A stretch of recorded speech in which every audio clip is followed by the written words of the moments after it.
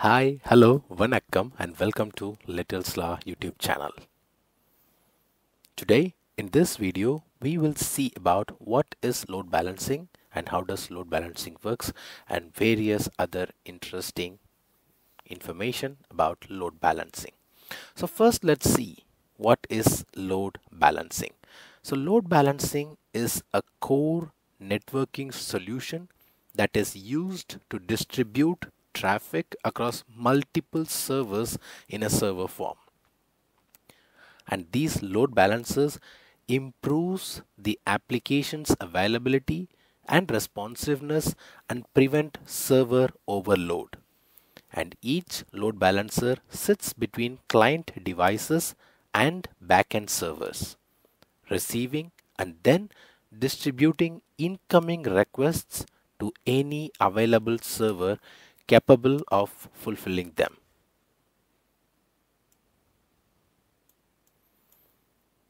So far, we saw about what is load balancer. Let's now see how does this load balancers work. A load balancer may be a physical device, a virtualized instance running on specialized hardware or a software process.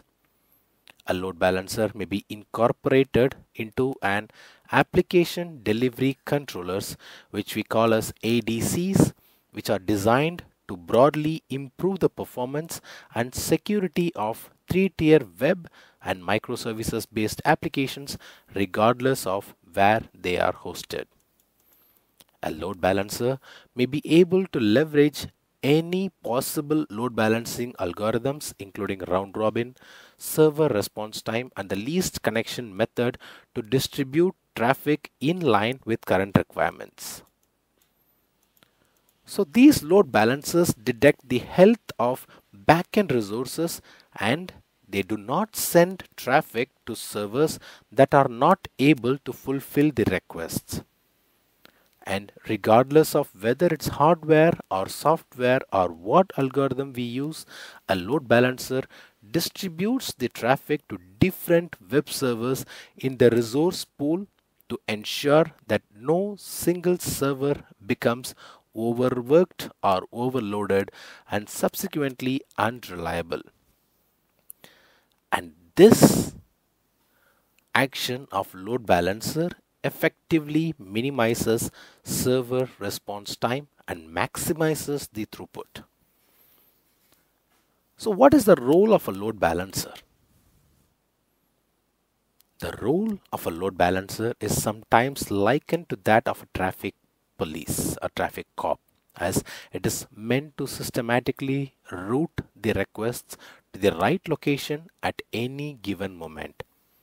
And due to this, it prevents costly bottlenecks and any unforeseen or any unexpected incidents for the applications. So these load balancers ultimately deliver the performance and security necessary for sustaining complex IT environments, and also they make the workflow going smooth. So this load balancing is the most scalable methodology for handling the multitude of requests from modern multiple application, multi-device workflows. In tandem with platforms that enable seamless access to the numerous applications and desktops within today's digital workspaces, load balancing supports a more consistent and dependable end user experience for the users. Now let's see what is hardware and the difference between hardware and software based load balancers. So first let's see how does the hardware based load balancer works. Hardware based load balancers are typically high performance appliances and they are capable of securely processing multiple gigs of traffic from various types of applications. And these hardware based load balancer Appliances may also contain built-in virtualization capabilities which consolidate numerous virtual load balancer instances on the same hardware. And finally, these hardware-based load balancer allows for more flexible multi-tenant architectures and full isolation of tenants among other benefits. In contrast, now let's see the software-based load balancers, and these software-based load balancers fully replaces load balancing hardware while delivering analogous functionality and superior flexibility. And these software-based load balancers run on common hypervisors, containers, or as Linux processors with minimal overhead on bare metal servers.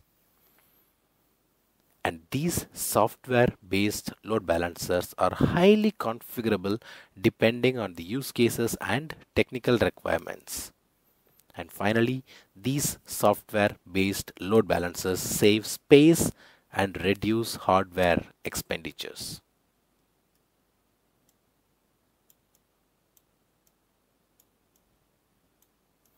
So what are some of the common load balancing solutions? A load balancer will follow an algorithm to determine how requests are distributed across the servers.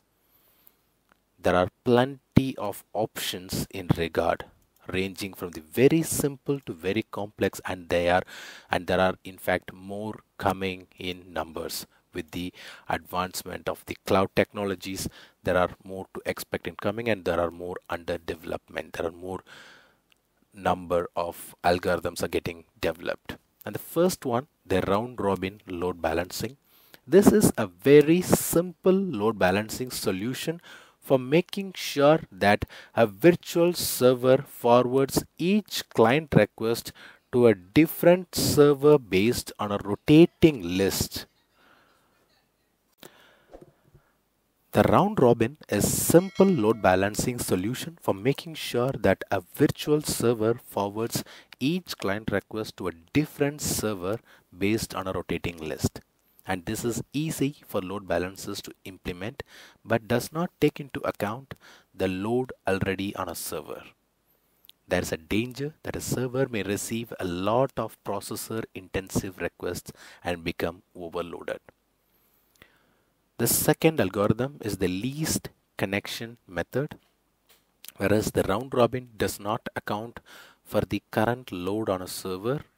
It always places in the rotation, but this least connection method does make this evaluation as a result. So it usually delivers superior performance. And the virtual servers following the least connection method will seek to send requests to the server with the least number of active connections.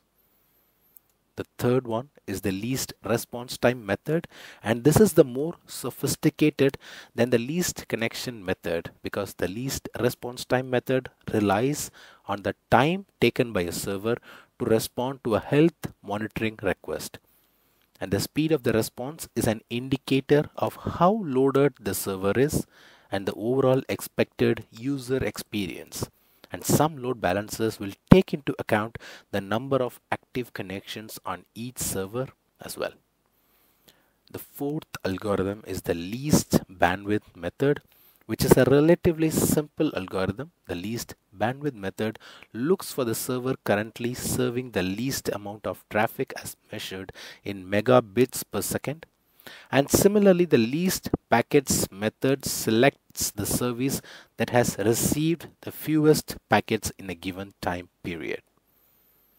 The fifth algorithm is the hashing methods, and this method makes decision based on a hash of various data from the incoming packet, and this includes connection or header information such as source or the destination's IP address, the port number, URL, or domain name. And finally, the custom load method enables the load balancer to query the load on individual servers via SNMP.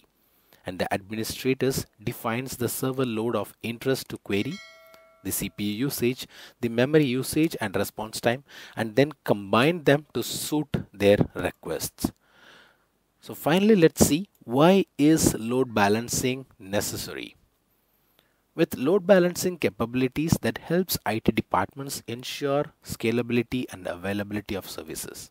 And this advanced traffic management functionality helps a business steer requests more efficiently to the correct resources for each end user. And this offers many other functions such as encryption, authentication, and web application firewalling, and that provides a single point of control for securing, managing, and monitoring the many applications and services across environments and ensuring the best end user experience. With that, we come to an end. Until we meet you in another interesting video, it's bye bye from Vasant Shanmugam and Little Sla.